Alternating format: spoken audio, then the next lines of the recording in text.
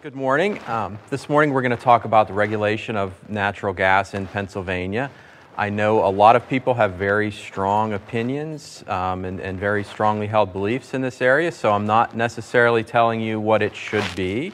I'm just telling you what the state of the law is in terms of statutes and regulations, and then certainly everyone can form their own opinions as to where changes would best be made in this regulatory framework.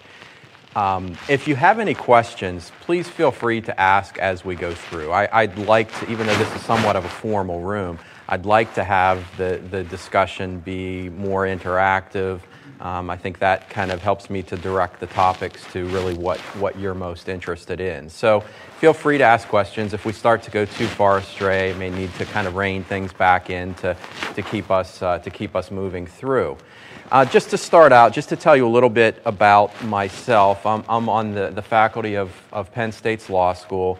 I'm the director of one of the hats that I wear is director of the Agricultural Law Resource and Reference Center, which was established by state statute back in the late 90s when Penn State and the Dickinson School of Law merged. And the idea at that time was to take advantage of the expertise and the history of both of those institutions to focus on agricultural law, because there didn't exist any other entity that was looking at a lot of the legal issues that impact agriculture and food production. So the basic purpose of the Ag Law Center is to be a resource for a wide variety of constituents to disseminate that information. So the way that I've disseminated information is through presentations such as this, other educational programs, publications, an electronic newsletter,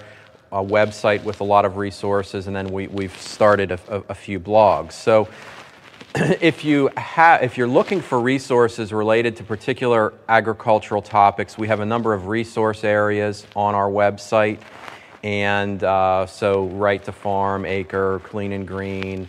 We're expanding those over time, but the idea is we take a topic and try to provide all of the legal references in kind of a one-stop shopping. With regard to, and I'll have these websites will be on the last slide. I did not make copies of my slides, but if anyone would like a copy, you can send me an email afterwards. I come up afterwards and I can give you a card, and you can send an email requesting the PowerPoint. Specifically with regard to Marcellus Shale issues, we have a resource area that has links to statutes, regulations, court cases that have been decided over the last couple years, and some other legal related materials as well. Okay, so what we're going to talk about today, I just want to go through a little bit of a background of Marcellus Shale, and this may be familiar to all of you, but I think sometimes it's helpful to just make sure that we're all on the same page as far as that background.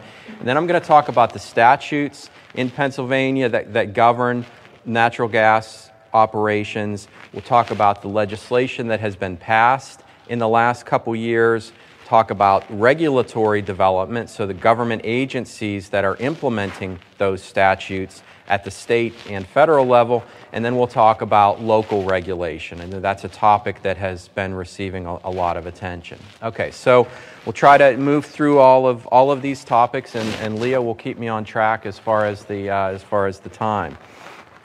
Okay, I think when you're thinking at where we are right now in Pennsylvania, I think it's helpful to think back to the history, because that kind of puts it in context, and that's helped to shape where we are today from a legal and regulatory perspective. Pennsylvania was the birthplace of the oil industry with the drilling of the Drake well over 150 years ago.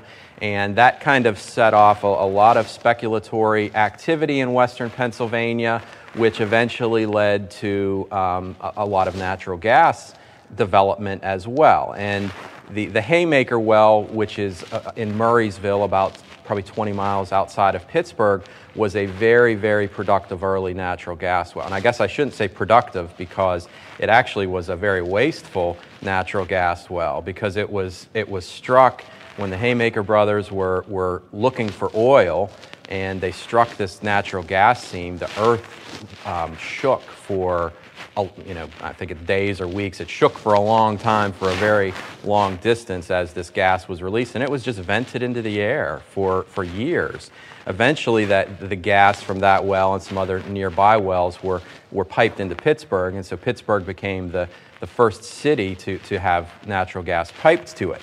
So that's just, that's the historic background in Pennsylvania. And you look at the data from the early 1900s. Pennsylvania was very much a dominant player in the natural gas industry. 43% of the total natural gas, the value of natural gas extracted in the U.S. was from Pennsylvania.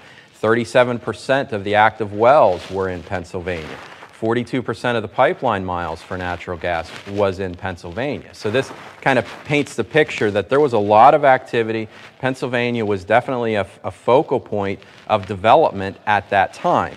Then you flash forward to 2005, and why did I pick 2005? Well, that's when the first gas was extracted from the Marcellus well. So what was the state of the activity in Pennsylvania in 2005?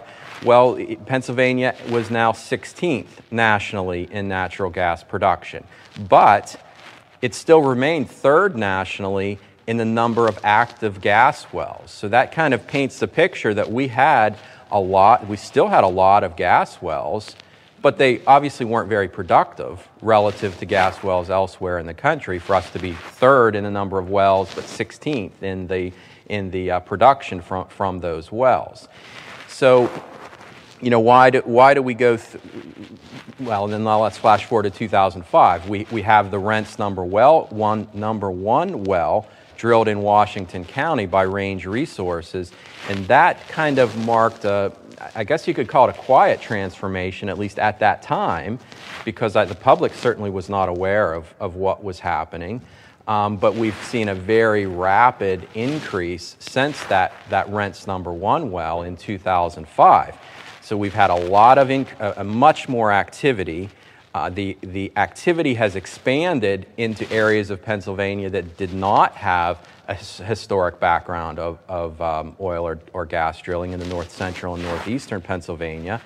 The technologies and the techniques that are being used are adapted or somewhat being used in a new application from what the traditional production has been.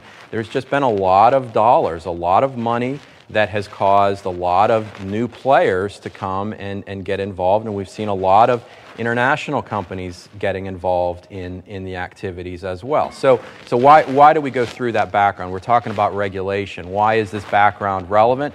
Well, that sets the stage for why we have the regulatory framework that we have today. It really is based on historic production for the most part. It's based on historic production, and we're now trying to kind of catch up. We're trying to making some changes to the framework to fit the activity that's going on today. And also, a lot of disputes are resolved through the court system, and a lot of the case law that we're relying on is from the late 1800s or the early 1900s, when there was a lot of activity in Pennsylvania. So Pennsylvania's oil and gas law, even though we were the site of the first well, really is not that well developed. There are a lot of areas where we don't have court decisions resolving certain issues, and that's a result of the history that we've had, where through the 20th century, Pennsylvania was certainly not a major player in the oil and gas industry. So let's what is Marcellus shale? It's natural gas that's contained within a shale rock. And shale, Marcellus shale, there certainly are other shales as well, but shale is generally recognized as what's called a source rock, meaning that it's not very porous, it's not very permeable, gas does not travel through the shale very easily, but it does travel over, hundreds, thousands of years, or millions of years. I'm not a geologist, but it does migrate over time.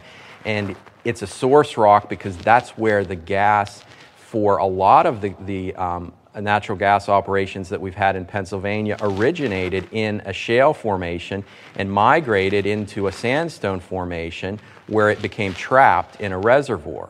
So Marcellus Shale is the source of a lot, or shale in general, is the source originally of a lot of the gas that we have been extracting in Pennsylvania over the last 100 plus years. The technologies that are being used today allow for the gas to be extracted from the shale formation. We don't have to wait for those thousands or millions of years for the gas to migrate. Companies are able to use, through hydraulic fracturing and horizontal drilling, they're able to actually directly extract the gas from the shale formation. So that's just kind of generally what Marcellus Shale is. It's a rock that contains gas. I think you have to remember that natural gas necessarily, or natural gas extraction necessarily involves some surface disturbance. But Marcellus Shale development is somewhat different than traditional development. And you can look at just some very basic differences. On Marcellus development, the well pads are much larger. I mean, there's much more of a surface impact when you have a well that's being drilled. There is a much greater use of water. And it's possible to put multiple wells on one well pad. So where there is a well located, the surface disturbance is going to be much greater than it is for, or than it was or is for traditional development. On the other hand, because of horizontal drilling and the ability to put multiple wells on one well pad, there are fewer well pad sites that are necessary with these technologies than is the case with traditional drilling. And you know, I'm not here to balance that out to say, okay, well, what's the overall impact? I just want to point out that it's different. You know, the surface impacts are much greater where a well is, but we do not have to have as many well site locations or well pad locations. Okay, this is a map showing you've probably seen this map with the Marcellus footprint. One thing that I want to point out on this map is the dotted line that starts in the southwestern corner of Pennsylvania and runs, you know, up northeastern direction. This is the demarcation between so-called wet gas and dry gas. Wet gas is gas that has other constituents like propane, butane, that have to be extracted out before the gas is marketed. So it requires processing, but those constituents are priced more closely in line with oil. Right now, gas prices are very low, oil prices are very high. That means that there is somewhat of a shift, or it's more attractive for companies to develop the wet gas than it is to develop the dry gas. And so that has an impact on where, you know, certainly if drilling is occurring in a lot of north central PA, northeastern PA, which is a dry gas area, and that development is continuing, but based on the prices, that may cause there to be somewhat of a shift. And we've seen some notices from companies that reflect that, where Chesapeake in particular has indicated that they're shifting their operations more to the wet gas, and that causes an increased attention in the Utica Shale, which has a footprint that generally underlies the Marcellus, but is shifted more western. But because of the focus on the wet gas, that's caused a greater focus in Ohio, and it's caused a greater focus in western Pennsylvania, like Crawford, Venango, Lawrence. Those counties are more attractive to companies because of that pricing, the issue right now. Okay, this shows a map of other shale gas basins in the U.S. just to kind of put in perspective. You can see the Marcellus. It's certainly not the only, or the Utica, but they are very large. And this graphic shows you the progression of wells in Pennsylvania. And I'll just let this cycle through a couple times, but you can see where the development is occurring. And you can just see how it has dramatically increased over just a few number of years. So we have the two main pockets in southwestern Pennsylvania, Washington, Greene County, and then we have another area in Bradford, Susquehanna County, but there are wells in 30-something counties. So throughout that area, we have wells that are located throughout the area. Okay, so that's just as much of the background as I wanted to talk about. Now moving into the Pennsylvania statutes that regulate the oil and gas activities. This is a listing of the basically the table of contents in Title 58 of the Pennsylvania statutes, listing the various statutes that have application. The Oil and Gas Act is by far the statute that has the most impact on development in Pennsylvania. We'll talk about the Oil and Gas Act. I'll make a mention, talk briefly about the Oil and Gas Conservation Law, talk briefly about the Dormant Oil and Gas Act, but we'll spend most of the time in statutes talking about the Oil and Gas Act. Just, I guess, one thing to point out, these are, for the most part, these are not environmental statutes. There are some environmental statutes that have application to oil and gas drilling, along with a number of other areas like the Clean Streams Law, the Dam Safety and Encroachment Act, but these are the statutes that are specifically focused on oil and gas extraction. The Oil and Gas Act is broken down into different chapters. Chapter 2 is where most of the specific requirements are contained. And so we'll talk a little bit about some of those requirements. But first, I want to just highlight the purpose that's indicated in the Oil and Gas Act, and it's a multifaceted purpose. On one hand, the General Assembly has determined that it wants to permit optimal development of the resource consistent with protecting health, safety, and the environment. So it's trying to look on both sides of the equation to say we want to permit development, but we want to protect safety of employees, we want to protect property, we want to protect natural resources. So it has some environmental protections, but it's not strictly an environmental a statute designed with environmental protection. It's a statute that's designed to permit development consistent with those protections. So the general requirements, these are, most of there are a few other requirements, but this, you can kind of get the general idea of the type of issues that are addressed in the Oil and Gas Act, and we'll talk in more detail about some of these requirements, but it provides for permitting of wells, for location restrictions, where can you not put a well, how do you have to restore the site when the drilling activities are complete, the water protection, reporting, bonding, these are all topics that are addressed. So with permitting, before a company drills a well, they are required to obtain a permit from DEP.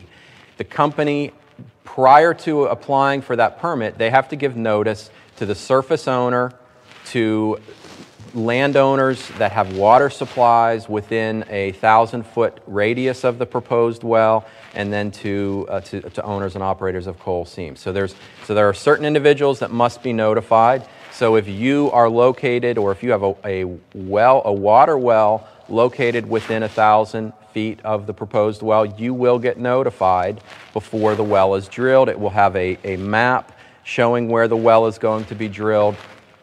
There is the ability to object to the grant of a permit, but the bases for objecting are pretty limited.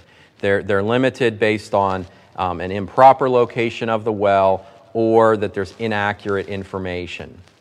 So while DEP reviews this information to grant the permit, they're not undergoing an extensive evaluation before they grant the permit.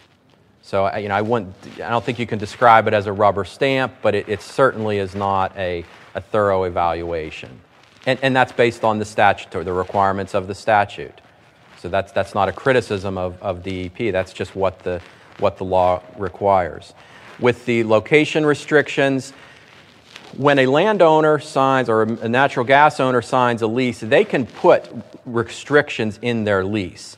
But assuming that there are no restrictions, then these statutory provisions will provide that a well can't be located within 200 feet of a building or water well, within 100 feet of a spring, stream, body of water, or wetland larger than an acre. Now that certainly is not a very long distance, particularly when you consider we're talking about the well. The well pad is going to be much larger than the well itself. And when I'm talking about any of these numbers that I'm going to go through, that's what the law is today. It might not be what the law is tomorrow, because there certainly are a lot of discussions about changing some of these distances. But this reflects the state of the law right now. An operator can obtain a waiver from these location restrictions. DEP is supposed to impose conditions to protect people, property, and waters. Just going back to leases, I don't want to spend a lot of time talking about leases, but we have these distances which are relatively small, but they can be waived, and so it's possible that a landowner could waive those distance restrictions in the lease. After drilling operations while drilling operations are going on, companies have to comply with certain requirements, certain erosion and sediment control requirements.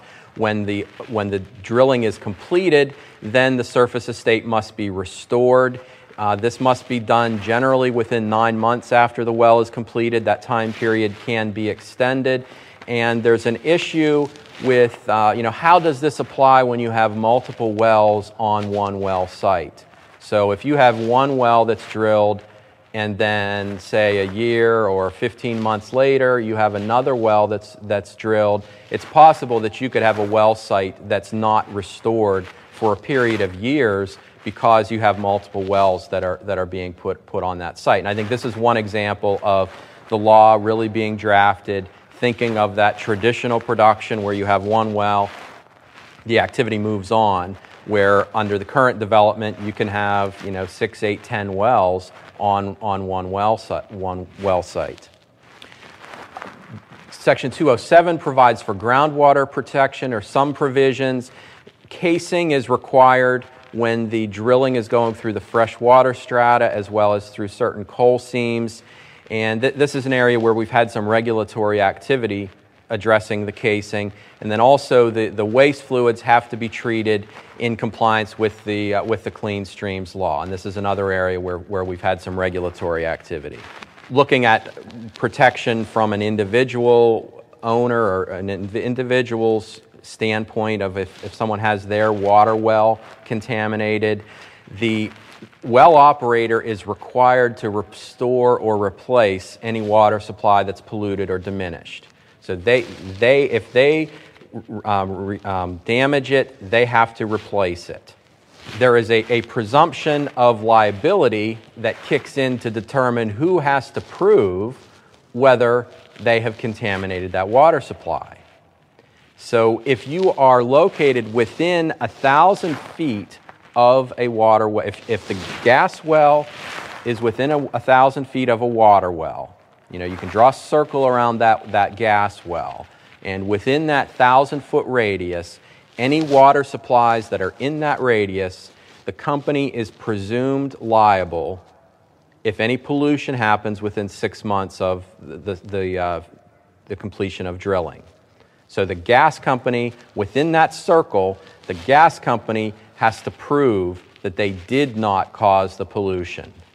If you're outside that radius, then the landowner, the water well owner, has to prove that the gas company caused that pollution. Now, I mean, that's a huge matter because it can be difficult to prove.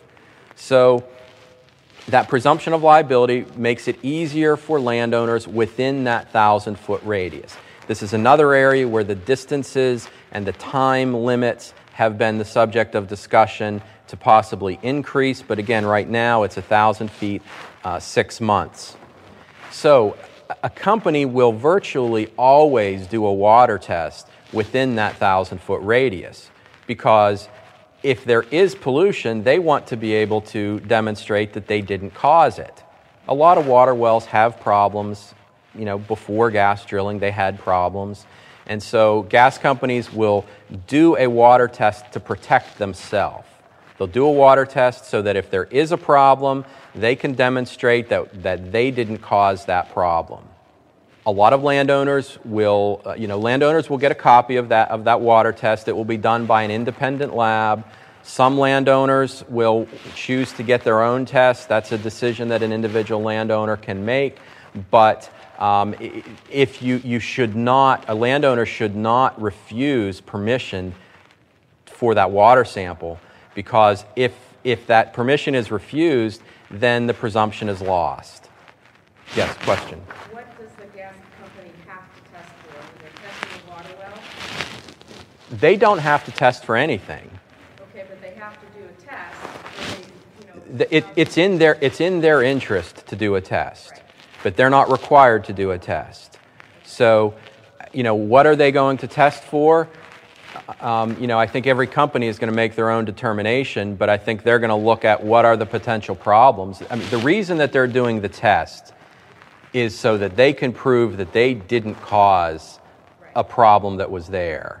So what they're going to be testing for are things that may be likely problems in that area. So it may depend, it may vary from area to area. If you have an area, say methane migration, that's been a big problem. There are some areas that are more susceptible to that issue, so that may be more of I think they probably would test for that everywhere now, but in those areas that are more susceptible to that issue, they're probably more likely to test for that. So, they're not testing to they're testing to protect themselves. It's in their interest to do that test. And so as a landowner, you may want to find out if you find out what they're testing for, and that may guide your decisions as far as whether it's advisable to test for something else. And there are resources that are available that can kind of help landowners decide, whether they want to test, what they should be testing for. But it's important that you do the testing, obviously, before drilling happens. I think you want to be as close to before drilling happens, but I think probably within a year before drilling happens to get that water test, because it's going to have a lot less value if drilling has already taken place, or if it's 20 years old, it's not going to have as much value. Yeah. There are different water testing services. If the DEP recognizes some labs and not others for testing. This is an area I don't have a lot of knowledge on the specifics of the testing. There are labs that are, I believe that there are labs that are accredited by DEP. I'm not sure exactly what that accreditation means, but Leah, when you had some speakers that dealt with water wells, and I think you have some resources on your website.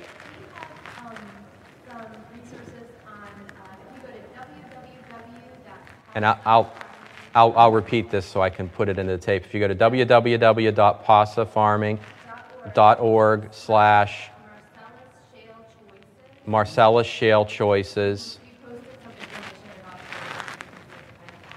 And so there's more information about the water issues there. So that's kind of getting outside of my area, so I would just direct you to that. But as far as the presumption of liability, that is definitely a legal issue, and I think the important thing is to make sure you don't refuse permission as a landowner, because then if there's a problem, you're going to have to prove that the gas company caused that problem. Yeah. Yes. Yeah, you'll get a copy. Again, it has to be an independent person, so it shouldn't be someone from the gas company that's coming out to do that. So it should be an independent lab. People have different opinions on whether they're going to rely on that test or whether they're going to get a second test. Some people will say, well, I'll wait and see what that says and then make a decision as to whether I get a second test. Some companies are going beyond 1,000 feet to maybe 3,000 feet or even up to 5,000 feet and doing the testing. They could be doing that for a number of different reasons. Public relations, maybe they think the statute would change and they want to protect themselves, but regardless, if you get that test, you can make a decision as to whether you want to do a test in addition to that. Okay, there are reporting requirements built into the statute as well at a number of different steps in the process. companies have to file a completion report within 30 days after drilling is completed. They also have to file production reports, and this is one of the changes in the statute over the last couple years. They have to file for Marcellus or shale wells. They have to file production reports every 6 months with DEP. So on August 15th and February 15th, they have to file that production data. And this is quite a change from prior to the legislation, where reporting was done every year, and those reports were kept confidential for 5 years. So it was not very transparent as far as what the production numbers were. DEP is required to put this information on their website, so we're getting close to the reporting period now. I would anticipate within a few days after February 15th, you'll be able to go to DEP's website and see by well how each individual well, what the production, how many days it was in production, what the volume of production was for the last half of last year. So July 1st to December 31st, that data will be available on February, or shortly after February 15th. It has to be reported to DEP on February 15th. Okay, one word about pooling and unitization, because this is an area that generally is not regulated by the state.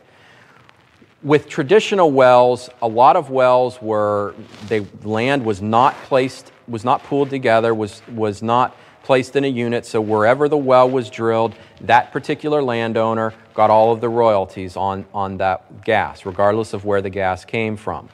With shale wells, generally we're pooling larger acreage, and then a landowner, the royalties from that well will be shared by everyone that's within that drilling unit.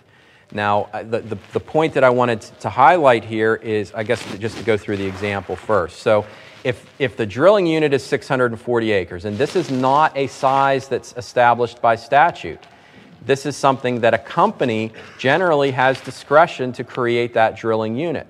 Most gas leases, certainly gas leases that are signed today, will have a pooling provision in there where the landowner is granting authority to the gas company to pool that land with other land to create a drilling unit.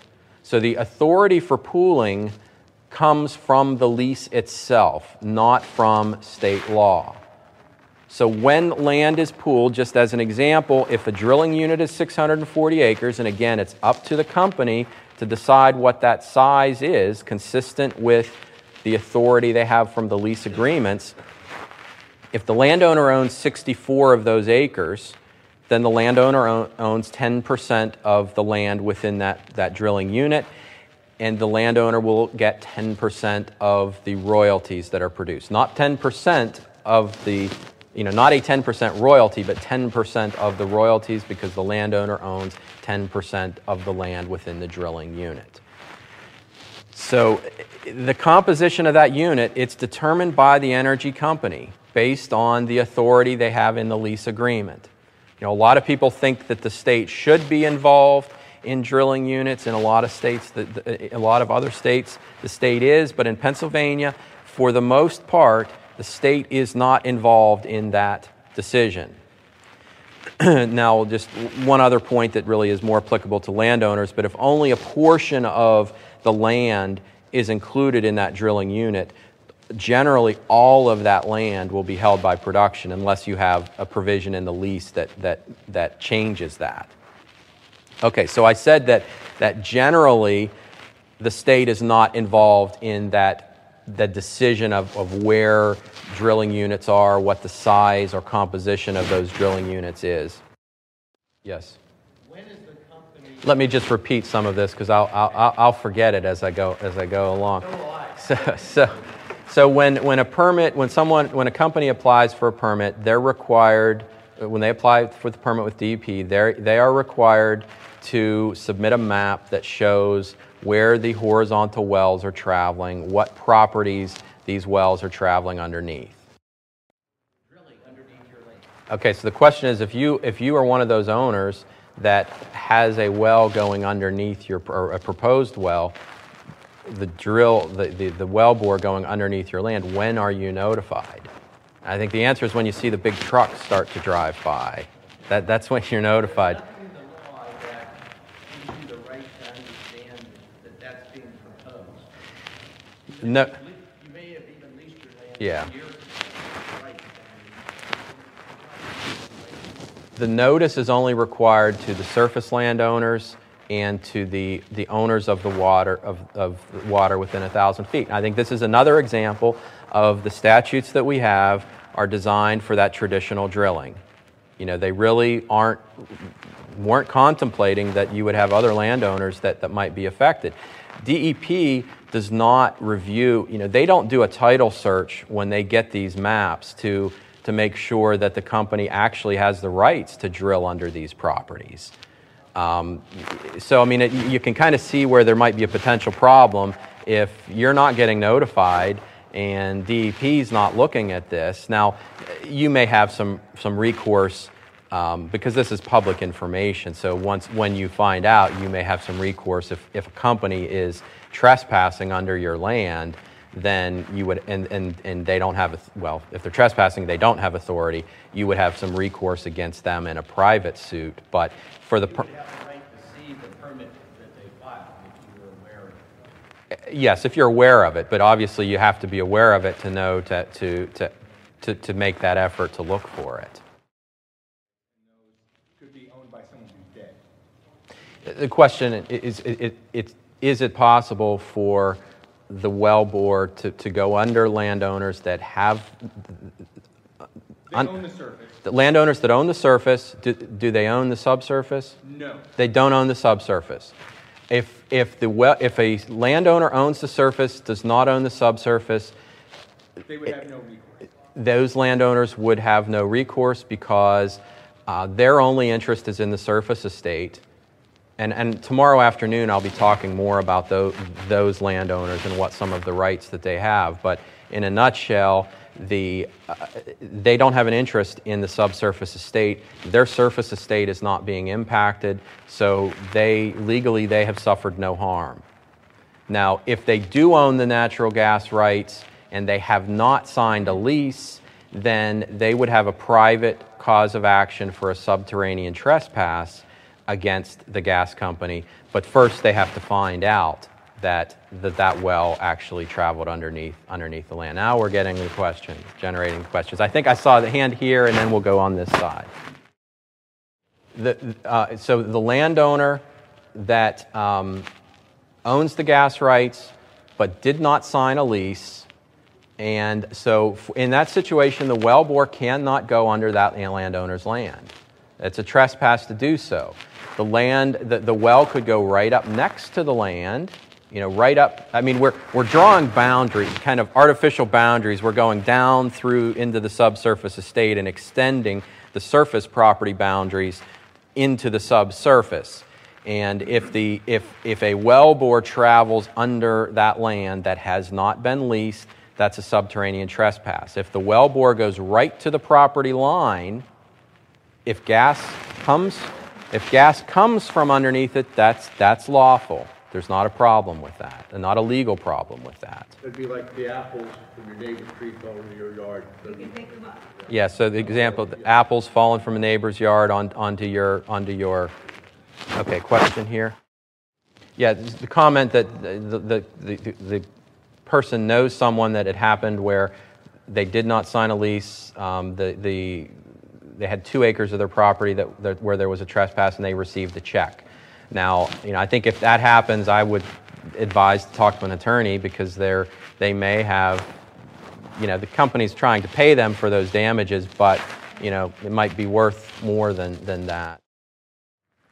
The question is there a state? I'm sorry, you said a state minimum royalty. There's a guaranteed minimum royalty act that requires or states that a lease is not valid unless it provides for at least a 1/8 royalty. But what you're referring to, where that if a very small portion of your land is included in the unit, then they do not have to pay a royalty. There's not a law in Pennsylvania that states that. I mean, they are required, if they include, you know, a 0.17 acres of your land, they have to pay you royalties based on the 0.17 acres. Yep. Okay. So generally the state, or for Marcellus wells at least, the state is not involved with establishing the drilling units. There is a law in Pennsylvania, the Oil and Gas Conservation Law, and conservation principles in oil and gas are different than I think the common understanding of what a conservation law would be. But conservation laws in oil and gas basically mean we're going to extract the gas as efficiently as possible and not have any type of waste, not waste the resource, not have waste by drilling more wells than are necessary. If you picture, you've seen pictures of around Oil City following in the boom days where you had just derrick after derrick after derrick. That's wasteful because you're spending more money than you need to put up those wells. The pressure is being affected, so you're actually extracting less gas than you would extract if you had a fewer number of wells. Those are all wasteful principles that conservation laws are trying to prevent against. So the conservation law is really to promote the efficient drilling, to promote the efficient extraction of the resources. It was enacted in Pennsylvania in 1960. It only applies to wells that penetrate the Onondaga horizon. And so you could refer to these as deep wells, but that's somewhat of an arbitrary terminology because Marcellus, you can see in blue is the Onondaga limestone. The Marcellus is above the Onondaga. So the conservation law does not apply to wells that are drilled into the Marcellus Shale formation. However, the Utica Shale is below the Onondaga horizon. So in theory, a Utica well could be a conservation well, where a Marcellus well is not going to be a conservation well. So what does the conservation law do? It provides a mechanism for the state to get involved with the spacing of wells. So when a well is drilled, if it's below the Onondaga horizon, then any person in interest, so it could be the person that drilled the well, it could be a neighbor, they could petition DEP for DEP to establish a spacing order. So essentially, then DEP will decide where the wells are located. Not specifically. It won't say we're going to put a well in this specific location, but it will, if you want to look at it in a very simple fashion, it will impose a grid over the area, the area where this gas is coming from, so that you can drill one well in each of these grid spaces. So think about, laying a piece of graph paper or something else that has, it's not going to always be rigid lines, but DEP is going to establish a series of units that you can put one well in each of those units.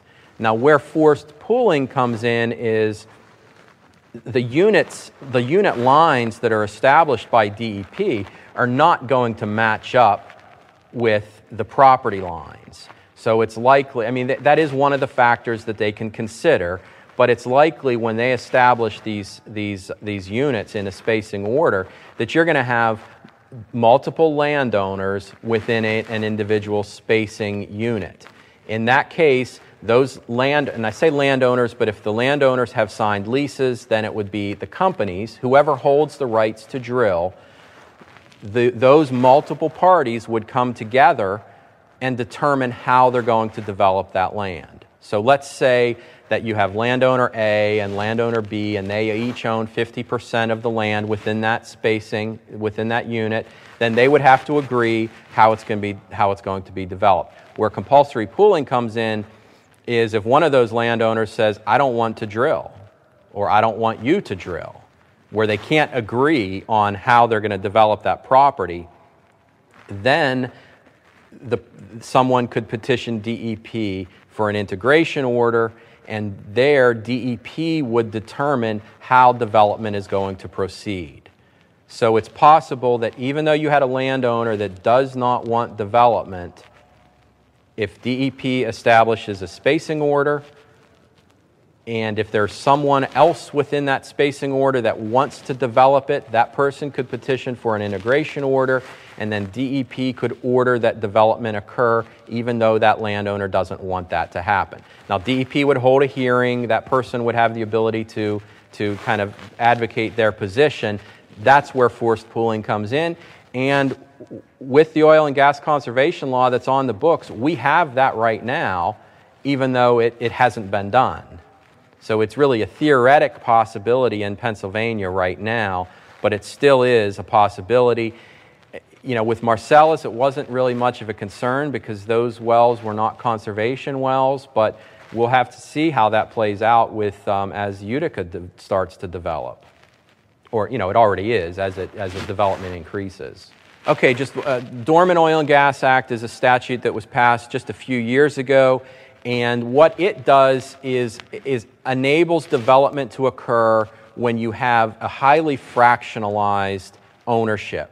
So it's possible because of the way that oil and gas can get transferred, and then through when the owners die and it's passed on to their descendants, to their heirs, you can end up with, you know, hundreds of owners of the oil and gas.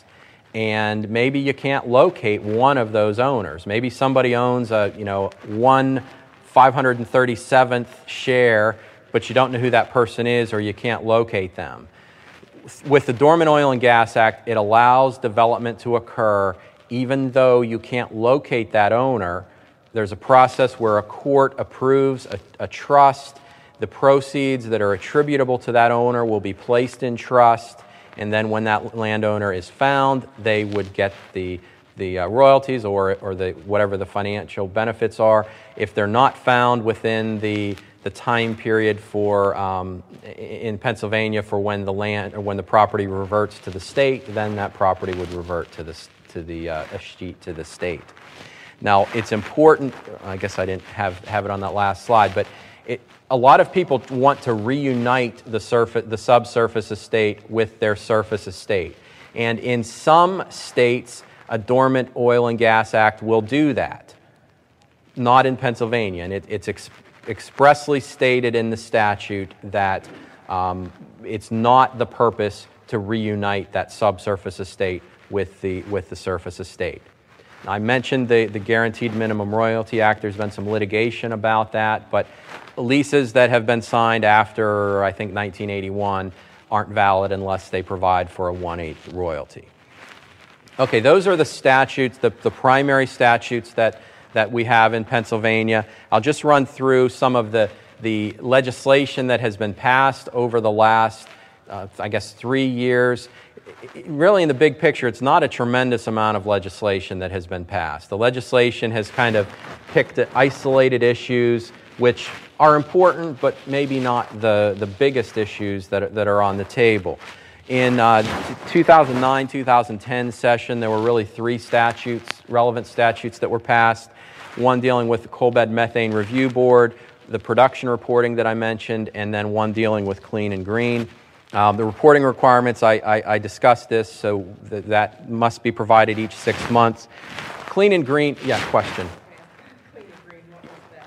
Yep, okay. I'll get your question about clean and green. I should get that.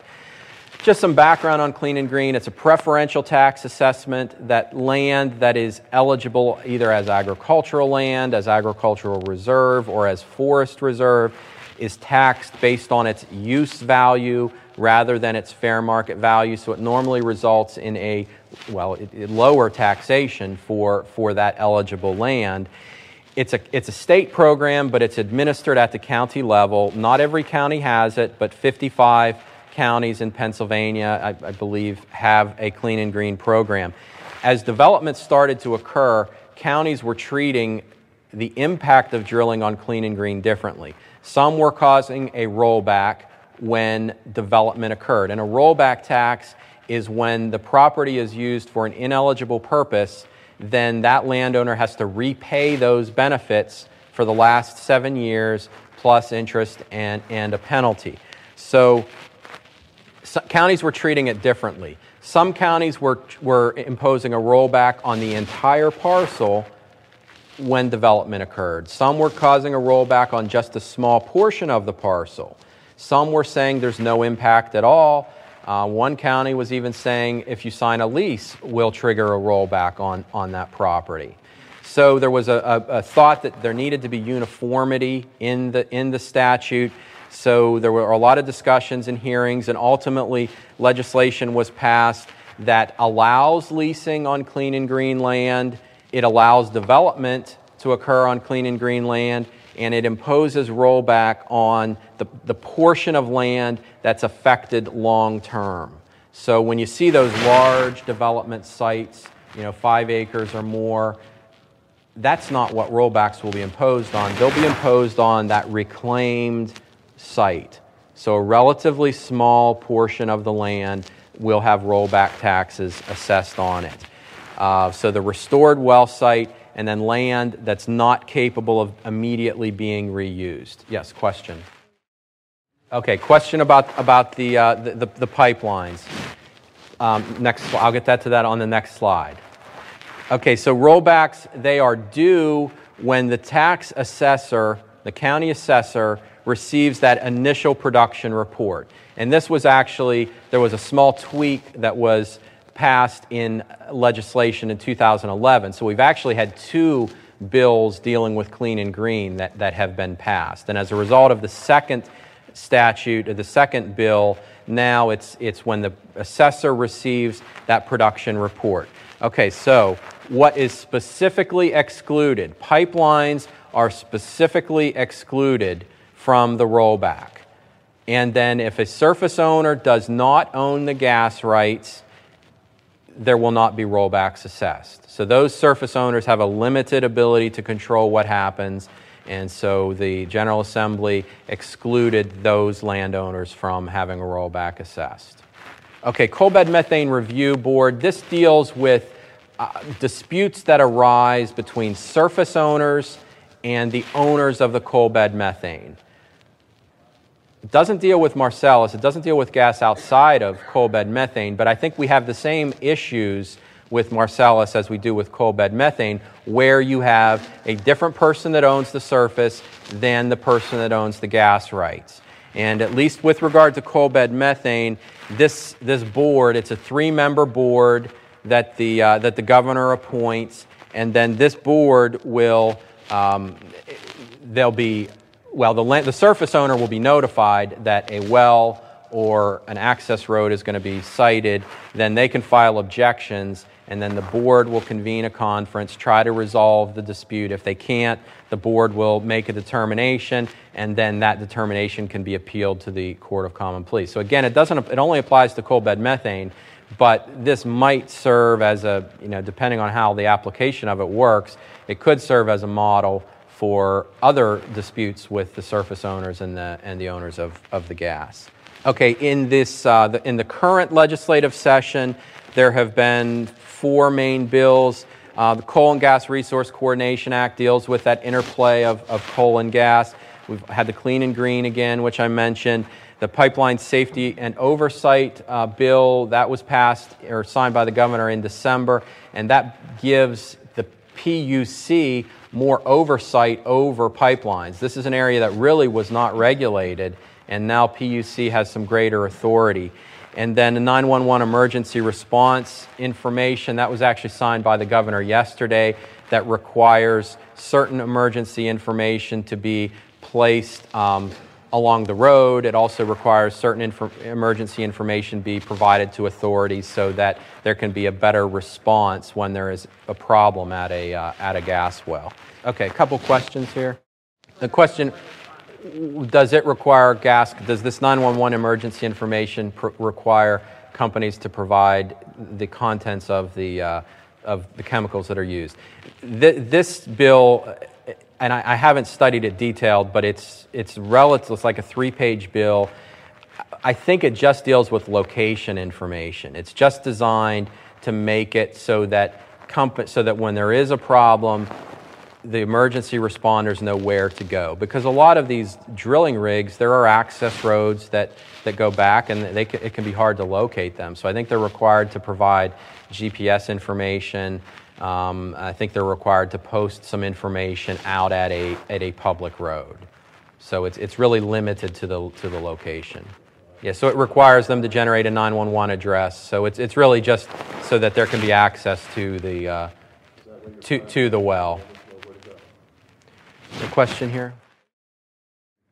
So the question about the emergency responders knowing the chemicals that are being used, and another comment that Scott Detrow from State Impact PA on NPR has attended some sessions where the first responders were being trained. I mean, my understanding is there is information about what chemicals are being used. I'm not sure about the specific amounts of each chemical. And there's a website, Frac Focus, which it's an industry website, but it has a lot of information about the chemicals as well. And so some of that information is available. There has been legislation at the federal level to get more disclosure, but I don't think those bills have really advanced much. Senator Casey has introduced a bill called the FRAC Act, and part of that bill was designed to increase disclosure. Okay, I've talked about the legislation that has been passed. Kind of the big topic is, well, what about legislation that's pending? And legislation was passed in both the Senate and the House last year that dealt with a lot of topics. I think it started out as the impact fee, where it would establish a fee where money would go back to the state or back to localities or to other areas to compensate for the impacts of drilling. It also, these bills added in an aspect of to address local regulation. The bill would actually, I talked about the Oil and Gas Act. It would just completely revoke the Oil and Gas Act and replace it. So, these are big legislation, big bills that have been discussed. The Senate and the House passed different versions, and they are in the process of trying to reconcile those differences. So when I said it could change tomorrow, in theory it could. I mean, they could resolve those differences and pass the legislation quickly or not at all. It's difficult to predict how things are going to develop. I'll talk about preemption, and with 20 minutes we have two topics left to discuss, so I'll kind of run through some of the specific regulatory developments over the last few years, and then we'll touch on the municipal preemption. Okay, so there are a number of different state agencies that are involved. DEP is by far involved the most, but some of these other agencies have some role in the regulation as well. And then at the federal level, we have the two interstate river basin commissions in Pennsylvania in the eastern and central part of the state that have a role in regulation. FERC, the Federal Energy Regulatory Commission, has some role over the interstate transmission, interstate pipelines. And then EPA, really to date, EPA has had a very small role, although I think we may see that increase over time. I'm not going to go into a lot of detail of these specific regulatory developments, but I just want to identify some of the topics that DEP has addressed over the last few years. In 2008 really is when the regulatory agencies started treating Marcellus differently than historic development. And DEP required that a specific application addendum be prepared to address the Marcellus specific, the issues that are different with Marcellus drilling, and increase the permits to more accurately reflect the cost of administering the enforcement and oversight. In 2010, DEP established wastewater standards. There was a lot of concern that wastewater was being treated but not treated appropriately and being disposed into water. So wastewater standards were developed. Well casing standards were heightened in 2011 in an attempt to minimize the methane migration problems.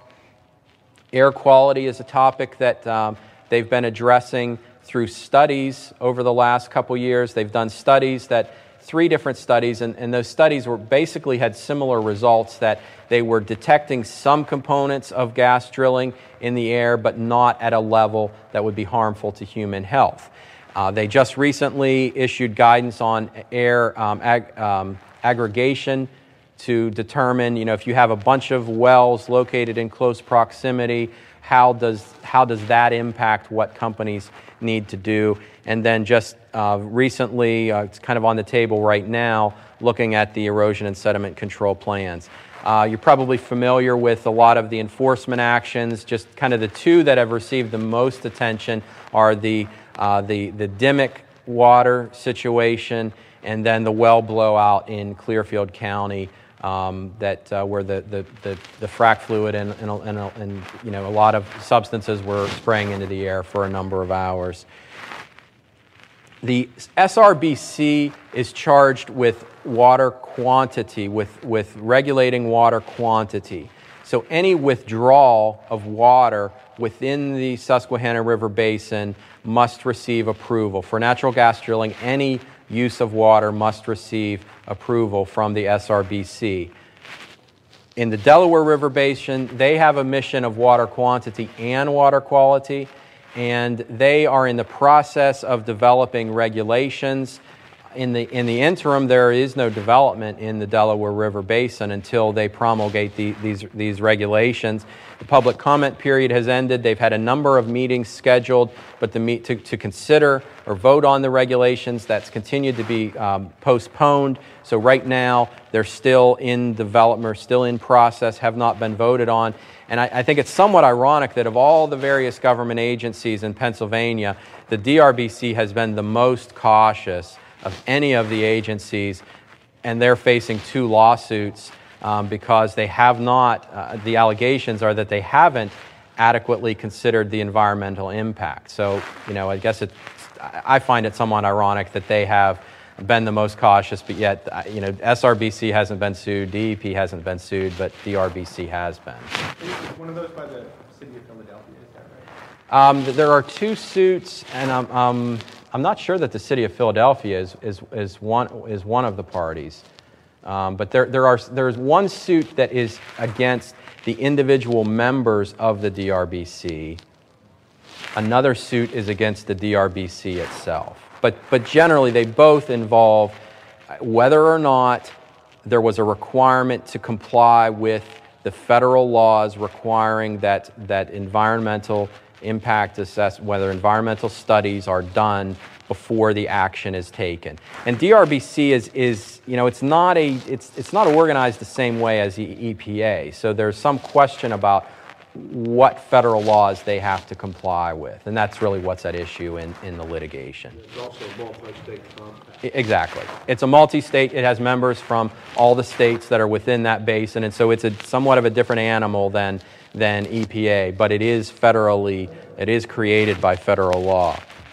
Okay, EPA has oversight over the underground injection control program. That is one way of disposing of waste, where you inject it into the ground, into underground wells. That's not really used much in Pennsylvania because of the geology in Pennsylvania. It is in Ohio and in Texas, and you may have heard about earthquakes and a concern in Ohio as well as Arkansas that the underground injection wells that's causing earthquakes. But in Pennsylvania, it's not as much of a concern, although I've heard some discussions that maybe it's being used. There are underground injection wells in Pennsylvania, but to my knowledge, it's not being used very much, if at all, to dispose of the waste here. There is, in Clearfield County and Bell Township, Okay. a deep injection well run by Exco. Okay. And they were just fined. They're taking oil and gas brine. Okay, so And they had a groundwater violation.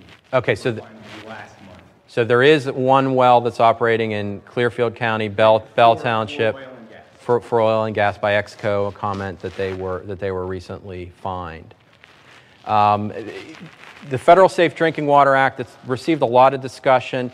The so-called Halliburton loophole, where EPA does not have oversight over hydraulic fracturing from natural gas, based on, in the federal law, there's an exclusion under the Federal Safe Drinking Water Act. So EPA does not have oversight over hydraulic fracturing, but they were charged in a recent appropriations bill to do a study, so they're undergoing a study. If you're interested in more information, they have a pretty good website that you can find out more details on this hydraulic fracturing study that's underway.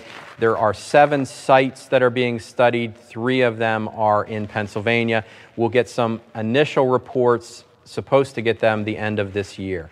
The PUC, generally, companies do not have the ability to use eminent domain to acquire rights of way. The exceptions would be under federal law if they get approval from the Federal Energy Regulatory Commission for an interstate transmission line, and then at the state level, if they are declared a public utility, then they would have that right of eminent domain.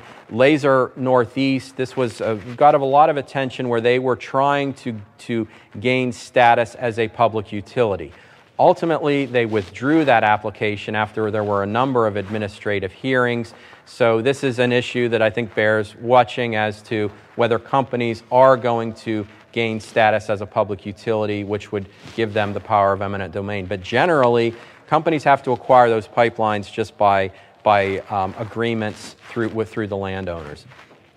Our neighbors to the north, New York, has taken a different approach to drilling, and they have essentially had a moratorium on high-volume hydrofracking, which is required to extract gas from the shale.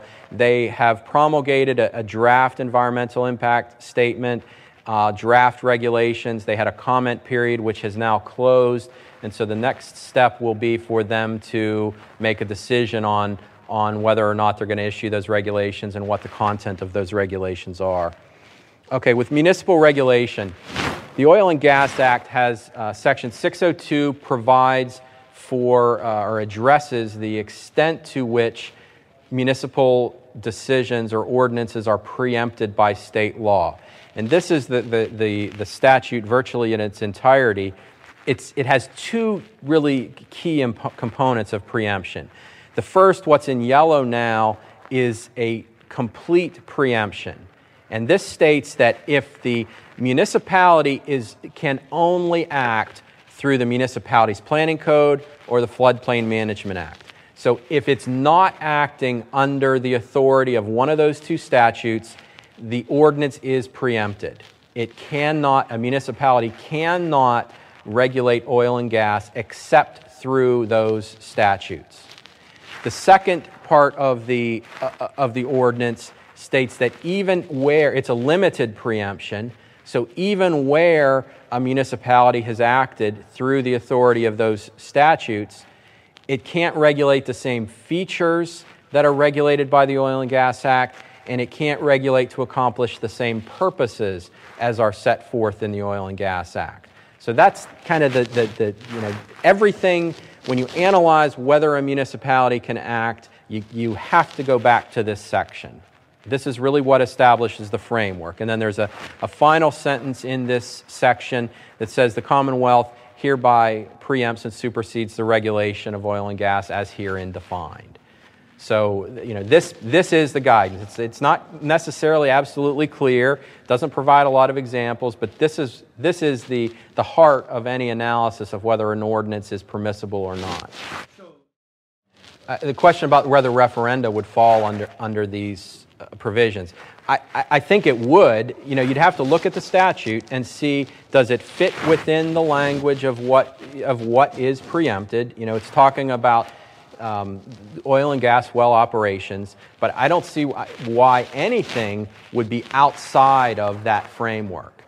And we did have the one situation in, I think it was in Washington County, where it was South Fayette. Was it South Fayette or Mount Pleasant, where I was thinking maybe it was South Fayette, but in any event, it was a municipality was trying to stop the referendum because the suit would be against the municipality regardless of how it was passed.